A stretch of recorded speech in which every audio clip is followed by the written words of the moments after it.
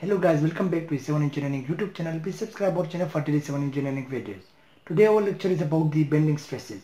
In this lecture we are going to solve one numerical problem about the tensile and compressive stresses due to the bending in the beam. So the problem states that determine the maximum tensile and compressive stresses due to bending. So this is the cantilever beam of length 8 meters is given to us, which is only one fixed support. This is the property of the cantilever beam. And this beam is subjected to the uniformly distributed load of 3 kN per meter. And this is the cross section of the beam, which is a rectangular beam. The width of 300 mm and the height of 500 mm is given to us. And we have to find the tensile and compressive stresses in this beam, the maximum tensile. So how to find out these tensile and compressive stresses? Basically, in beam there is mostly the bending stresses because of the load. Due to this load, the beam will show deflection, and this beam will show deflection like in this way. There will be no deflection here at this point because of the fixed support, and it will show the maximum deflection here at this support at the free end, sigma maximum. So due to this load, we have a deflection and we will have bending stresses in this beam. So how to find these bending stresses? We can find out these bending stresses by using this formula, which is mc over I. This formula is used to find out the bending or the flexure stresses in any type of the beam. So this m shows the bending moment, where you want to find out the stresses, bending stresses, and c is the neutral axis distance. Neutral axis distance. It is the distance from the neutral axis of the beam to the top of the beam, we call it C1, or to the bottom of the beam, we call it C2. So this distance is always from the center of the beam either to the top of the beam or either to the beam of the beam. This is also called C, this is also called C. So while the I is called as the moment of inertia of the beam, moment of inertia. So it depends upon the geometry of the object. So we have to find the bending stresses, that is the tensile and compressive stresses. The bending stresses has two types. One is the compressive stresses and one is the tensile stresses. So to find out the compressive, we will represent it by sigma c equal to mc over I, while the tensile stress is equal to sigma t is equal to the minus of sigma c or minus of mc over I. Because these two stresses have the same magnitude but have different sign.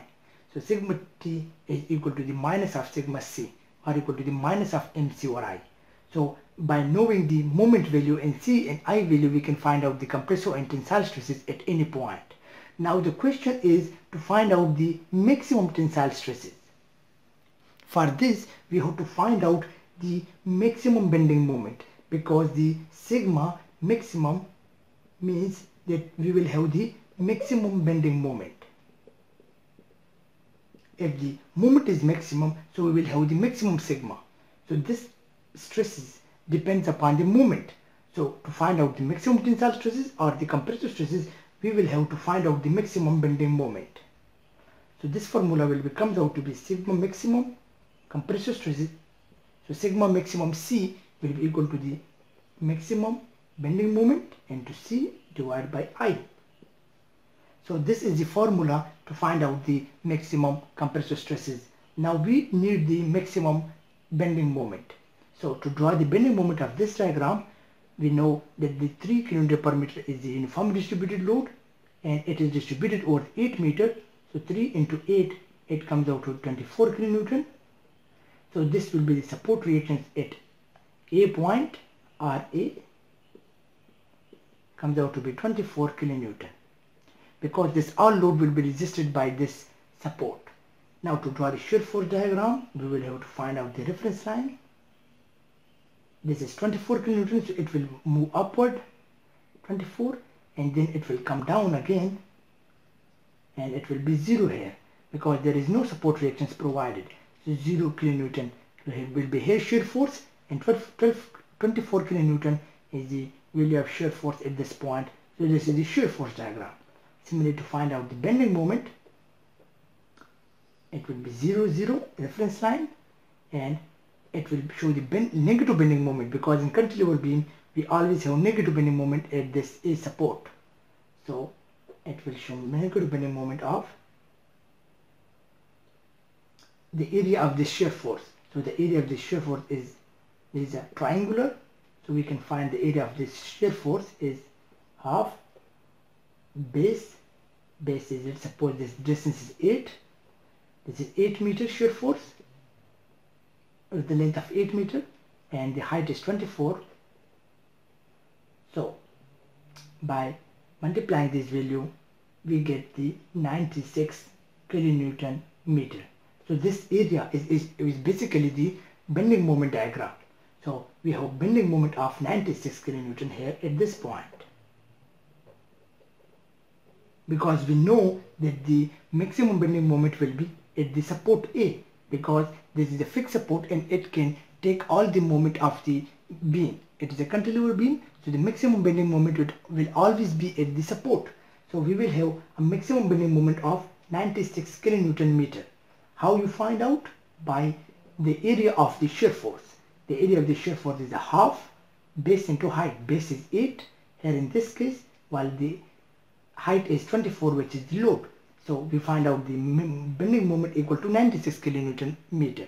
So this bending moment is the maximum bending moment for this beam. So putting here, maximum bending moment is 96, multiplying it with the C. C in this case is the half of the h by 2. It means the half of h comes out to be 500 meter, so it comes out to be 250 millimeter, or we can say 0.25 meter. And I, moment of inertia of this beam, which is a rectangular beam, will be BH3 by 12. B is 0.3 meter, H is 500 millimeter or 0.5 meter cube divided by 12. So we get moment of inertia of 0.00312 square meter. So plugging this value here, so we will find out the maximum compressive stresses, which comes out to be 796.692 kilonewton per square meter. So to make it megapascal, so it will divided by 1000, so it will become 7.692 megapascal. Now this is the maximum compressive stresses. The maximum tensile stresses is the negative of that of the compressive stresses. So sigma T will be equal to minus of sigma C, or the minus of 7.692 megapascal. So this is the compressive and tensile stresses, which is the maximum compressive and tensile stresses in the cantilever beam, because we have maximum bending moment. You can find out the tensile and compressive stresses at any point in the beam. If you want, let's suppose you want to find out the bending moment here at this point, the tensile stresses at this point. So you have to find out the bending moment here at this value. From this, suppose it is 5 meter. So you have to find out the stresses at 5 meter. So you have to find out the bending moment here at 5 meter from this distance, from the left end, and you will find out the bending moment, putting this bending moment here in this equation, and the value of C and I, you will find out the tensile and compressive stresses at a distance of 5 meter from the left end. So this is the way how to find out the compressive and tensile stresses and the beam, every type of beam, maybe cantilever or the simply supported beam. Hope you guys understand, and don't forget to subscribe our channel for daily civil engineering videos. Thank you for watching our video.